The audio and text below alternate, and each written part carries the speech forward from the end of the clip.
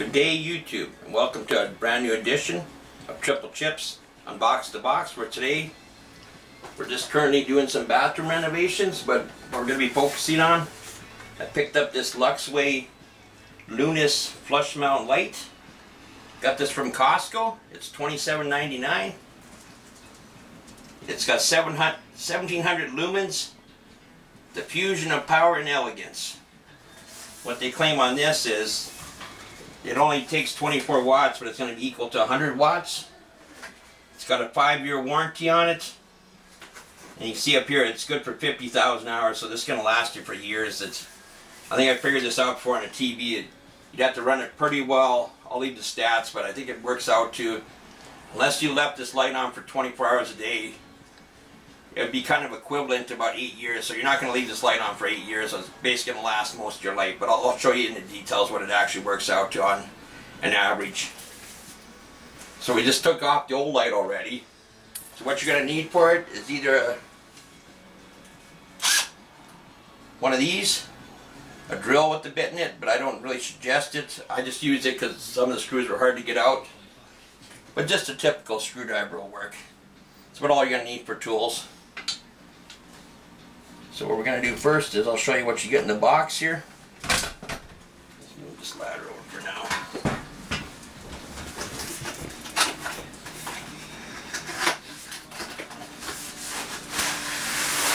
What you get in the box here is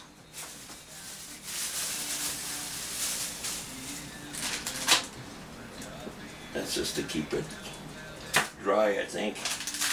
You can get some new mounting hardware, a couple bolts and a couple screws and a couple of the wire connectors. You got your instructions. And then on the back of your light, this is simply just going to pan out. So you take this right off and then you'll put your light up after. First want to put this mounting plate up. So just remember it's going to go this way to the ceiling, because it's going to have to lock into this. That's what we're dealing with right there. So first things first, let's take a quick look at the instructions. Make sure I got all my hardware. Yeah, this looks pretty straightforward. So the two screws are going to be to actually screw this to the ceiling. So let's get installing this.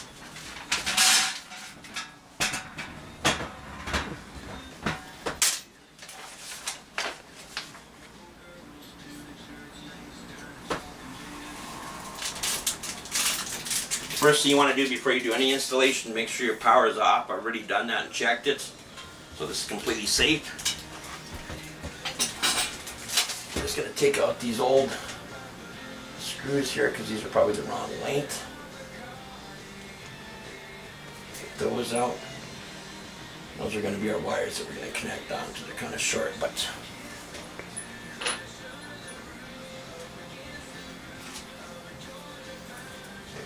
feed these through there.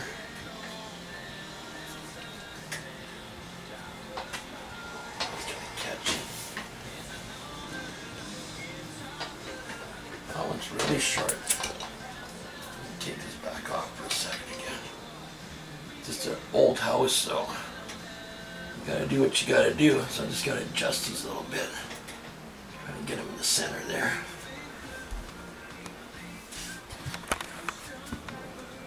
And we're just going to install our two new screws in there, our bolts.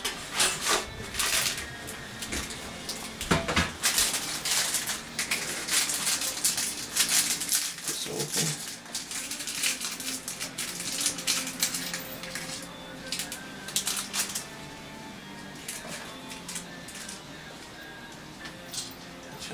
So the type of screwdriver it is, it's just a Phillips on your screws that go in the ceiling. And your other mounting hardware is a Phillips also. So I'll just do two of them by hand first, though. I'll just set this stuff up on top of the mirror for now.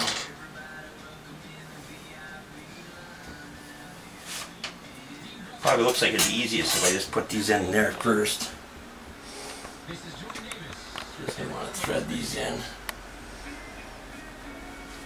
My shirt keeps showing my belly. those in. Just get them kind of started. And you can tighten them up after once you get your plate up.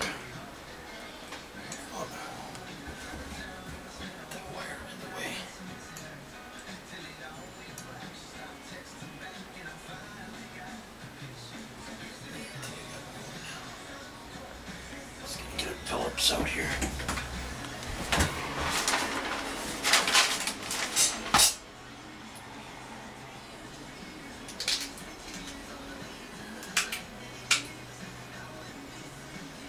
Probably this one would be better.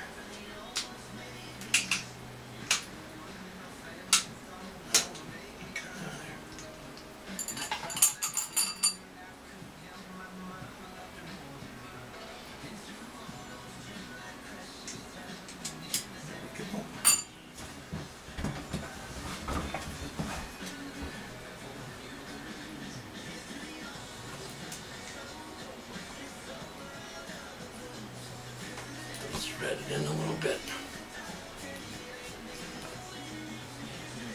Thread it a bit more. Should do. Just simply gotta make sure your mounting plate's down with the tab should be towards the floor. You want to run your 2 wires through there. And then simply just find where your screws are. Okay, so I got one there. I got the other one there. So you just want to adjust it over like that.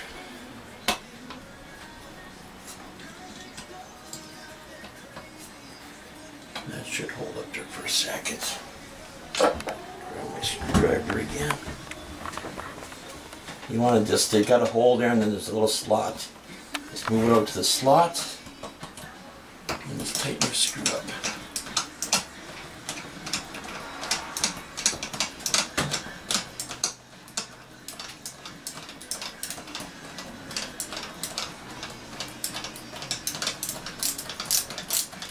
Probably use the ratcheting part there. Just once it gets snug enough that the light's not overly heavy, so I'm just going to fasten this one into the roof.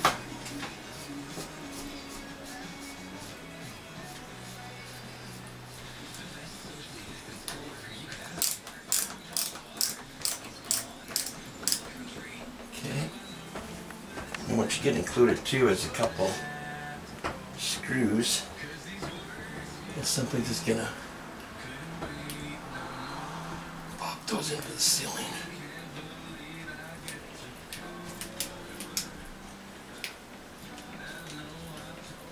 I'm gonna have to kind of push on a screwdriver just to get it going.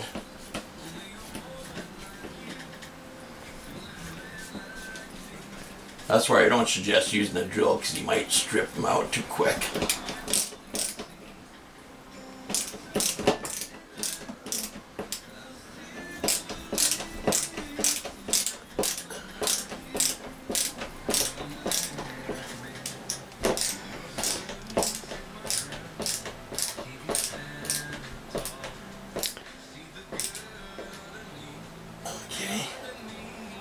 And then you just repeat the process. I just gotta look at the screw fell behind here, but I'll be right back with you. Well, I found the other screw. I'm just installing the last one in here. Get this up there.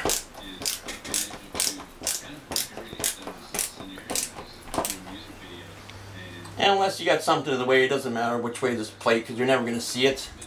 What you want to do next is you just take out these old caps. But most important, make sure you got the power off. So we got our positive and negative.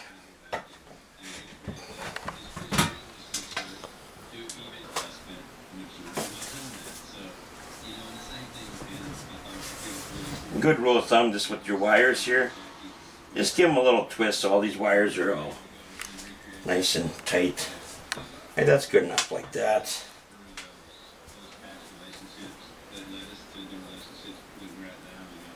Do that to both. Now we're simply just going to connect the wires here.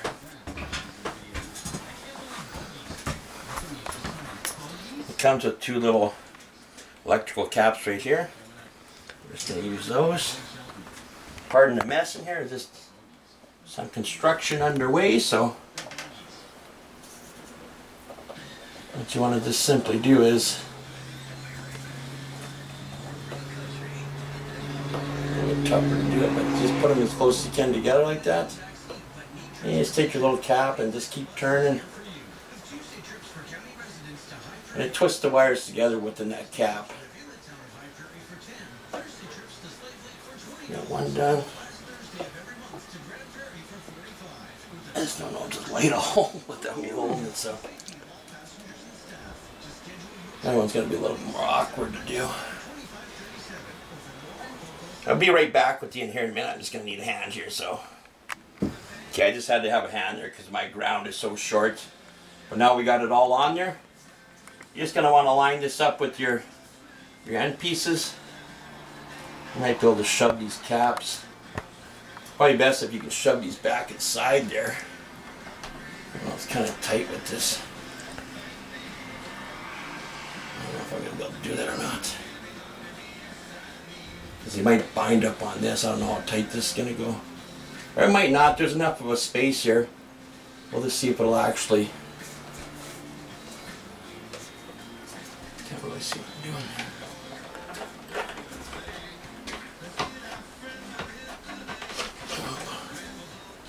Wish it was taller. Maybe if I can see the one side.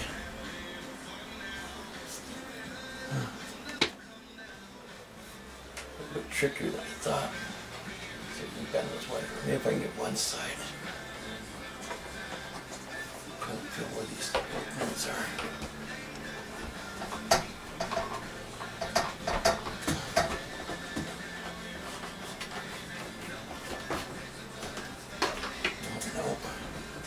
This is the difficult part, is getting this part done. So I got lined up there, lined up there, and then just turn it. Nope. Nope, we're not catching that thing there. It should be right there.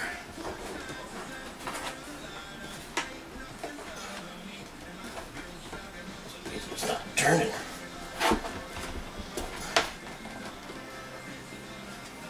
I think that might have got it. There we go. Yeah, she's tight against the ceiling. Yeah, that's it. Perfect, it's done. So now for the final test, we'll throw the power back on and we'll be right back. Okay, so we got the power back on. Now it's time for the ultimate test. See how it works. Cross your fingers. There we go. That's pretty good light in here. Oh, and the other thing I might have forgot to say, make sure you got a step ladder or something, or assistant, because it's just hard unless you're really tall. So that about wraps it up for this edition of Unbox the Box. I might be actually even posting this on my adventure channel, I don't know yet, but you'll find on one or the other. If you don't watch Unbox the Box, check out TripleChip adventure vlogs. I sometimes do DIY stuff on that too. But until next time, have yourself a great day. This has been TripleChip. Catch you in the next one.